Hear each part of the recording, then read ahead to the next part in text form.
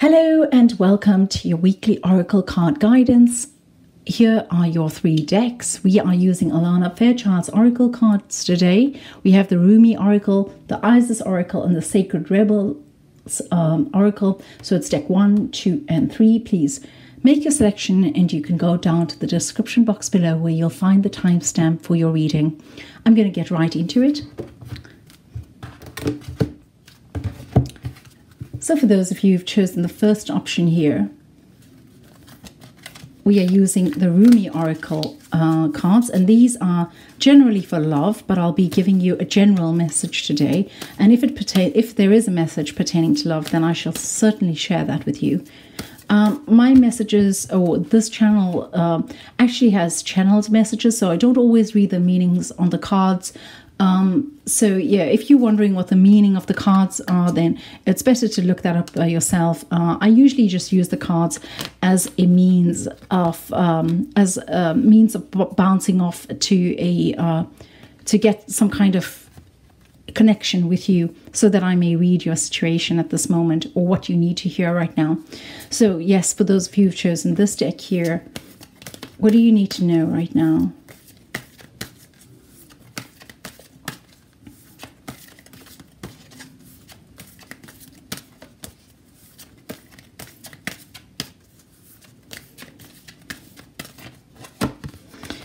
Okay, and we have here, enter the Garden of Delights. All right, and it's the number of 28. So what I'm hearing here is that, well, the first message I got while I was shuffling this is that it's up to you to make the difference. It's up to you to find the delights, and it's up to you to find the actual joy in your life. So if you enjoy something and if you're delighted by something, it is because you've created it. It's because you've made it happen. It's because you've made a range of choices or taken some kind of action or lack of action in order to create that. So where is it that you are desiring a certain type of delight, but it seems outside of your reach? Is it that you would like to move to a new place? Is it that you'd like to go to a certain college?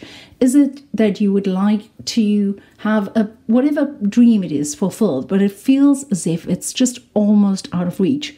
Well, the card here today, or this message that you've chosen, is that you need to just go out and create it for yourself. You need to make the steps to get there. And what they're saying to me is that this path here, or where you headed to, right, has a very distinct number of steps on this path, and you need to follow every single one of them. And so, you know, if it is going to a particular college, you need to phone them or do the application and get the documents that you need in order and make the proposal, etc. And you need to actually go ahead and do that, okay? So sitting around and thinking about how delightful it would be or how wonderful it would be would actually be detrimental to you, because you are wasting your time, okay, in just thinking about it and dreaming about it. They are saying to you, enter the Garden of Delights, as in actually participate in your life in order to make those dreams come true, in order for it to happen. If it is house hunting that you're doing, then, you know, scour out the property magazines or newsletters. Look at what's available and what's within your budget. Create a budget. You know, take the steps that you need to take in order to make whatever it is that you need to do come true. And I'm just giving you examples here so you can actually just apply that to your own situation. The other thing I'm hearing here is that once you enter the space of actually doing, once you actually step off and actually begin walking on the path, or actually just right now, it's like you're sitting at the edge and looking in on what could be, and looking in at your fantasy of what it could actually be, how nice it would be, how good it would feel, how would you be thereafter, how it would change you. But what I'm hearing here is that you actually need right now to step off from your ledge and actually just do it. right? So the good old Nike slogan, just do it, okay? Go right ahead and just get involved in it. Begin participating in your life. And once you do that, you're going to find that there is so much more than you actually realized that you still need to do. And there's going to be so much more delight and joy and synchronicities along the way that's actually going to remind you and give you some kind of affirmation that you're actually on the right path. So look out for that and, welcome them. I'm also hearing that along the way on your path, you are going to have support, divine support, support from your resources. You're going to have your support due to the resources that you have available. And I'm also hearing here that your highest self, or that part of you which believes in this, is actually going to be able to create this. And you're going to have that support from that part of you which is stronger, that's able to walk this path. So go ahead and enter the garden of delights. And don't procrastinate. I feel like I've gotten this message last week as well, the don't procrastinate bit. And I actually put out a meditation a few weeks ago, because the energy I've been picking up on was very much an energy of, no, now is really not the time to procrastinate. Now is really the time to engage, to participate, to get involved, to make your dreams come true. And this card and the message here in this first deck is very much resonant with that energy. Okay, so that is your message for those of you who've chosen the first pile today.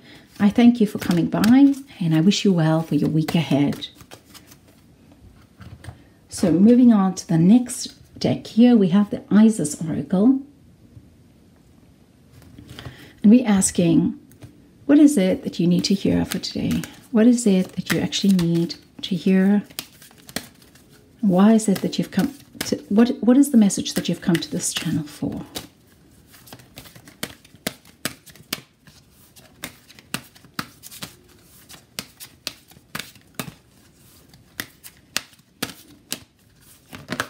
Oh, okay, there we are. I'm going to go with this one.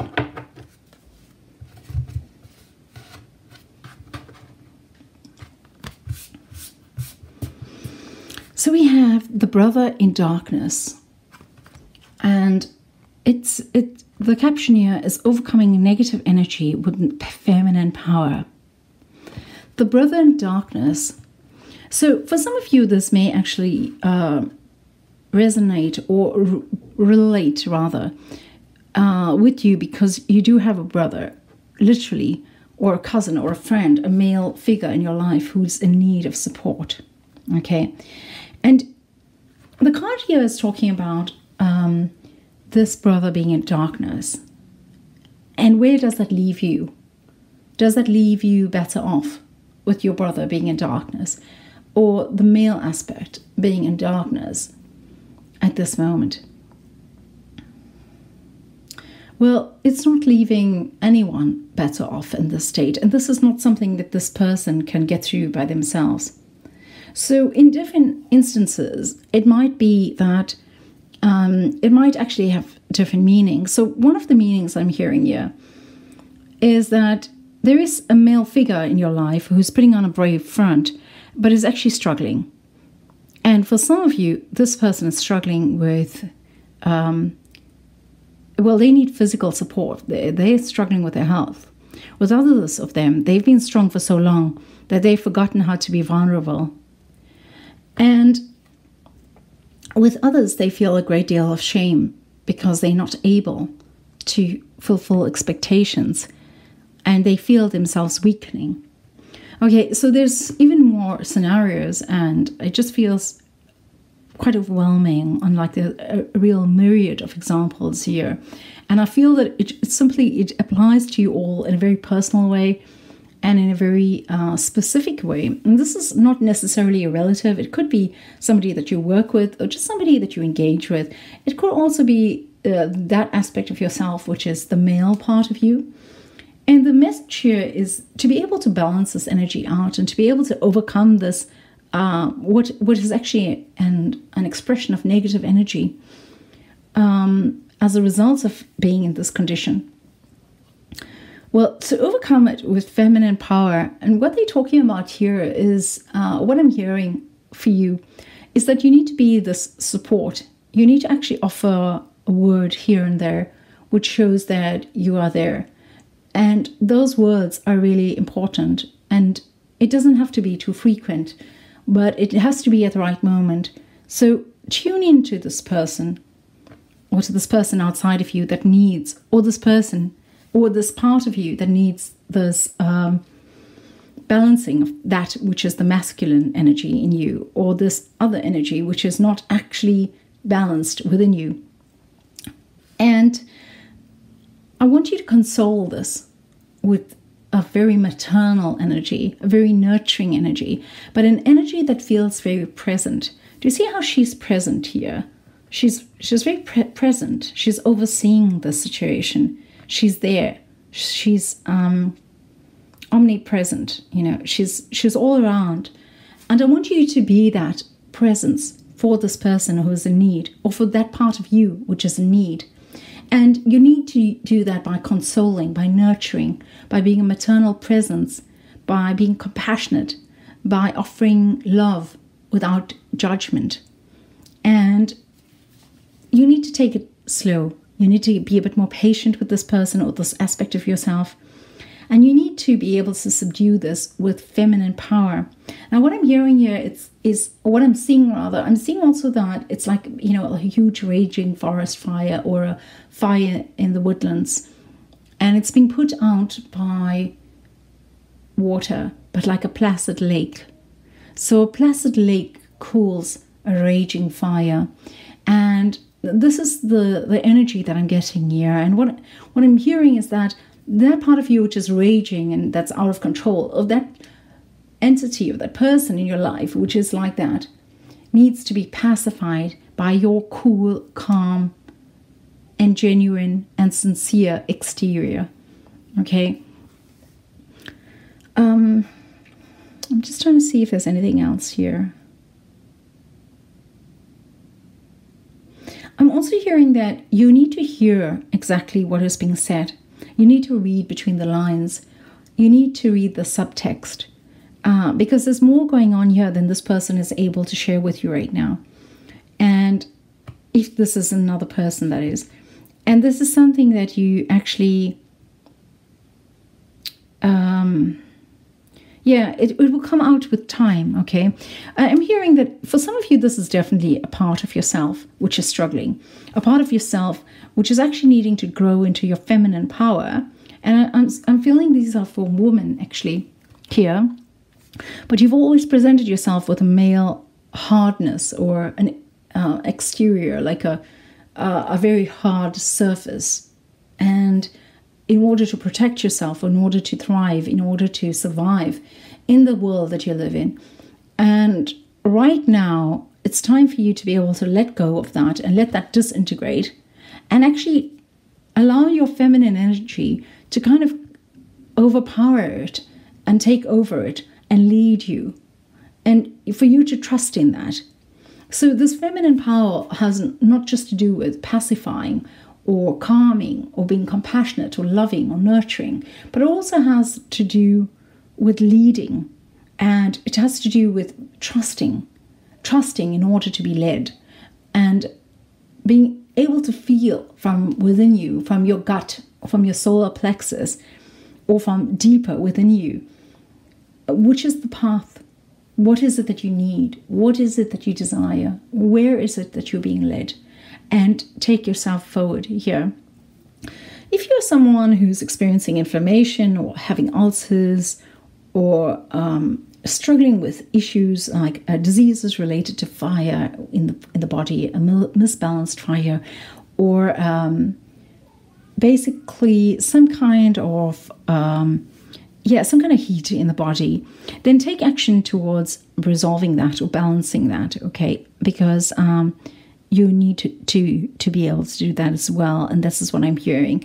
And let that casing of your body be recognized as the most sacred thing about you, because that is all that you are on this earth. Okay, and so that's a very specific message there, and I do hope it does resonate for those of you who've actually chosen this deck. So I thank you very much for coming by today, and I wish you well in your week ahead. And I am moving on now to the third deck. So these are the Sacred Rebels Oracle deck. For those of you who've chosen this deck here, the third option, what is it that you need to hear this week?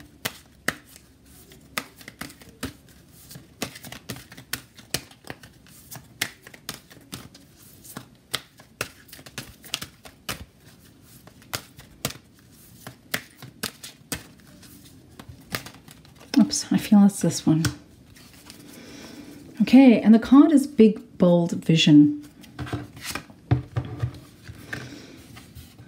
All right, so here I'm getting a whole new different energy, very different from the last cards. And this is not a timid energy. This is not an energy which is afraid of actually making bold steps. This is not an energy which is questioning oneself. This is not an energy that is actually holding oneself back in any way or form. And this is not an energy that is imbalanced in any way or form. This is an energy that is completely imbalanced and completely rooted to the power of the earth, as well as accessing other divine energy and power. So I want to say, for those of you who've chosen like the first option and then the third option here as answers to different questions, I want to say that you need to actually move through that. The message that you've received in the card number one is the first part of this, and the second part, or what it will lead to, is this here. So what is this card saying to you? Well, it's basically saying that everything is fantastic and is actually going really well at this moment. Now, you might not really feel that at times, and you might not actually understand it, and you might even be going through quite hard difficulties, or be going through you might be actually in a quite grave space. But what is within you, what you have the potential to do, what you are able to do right now, is to be able to go forth. And in order to do that, you need to be able to see where it is that you're headed, and seeing it, visualizing it, creating some kind of board, like a vision board, or a kind of some kind of thing to show you, to remind you of where it is that you're going, is really important.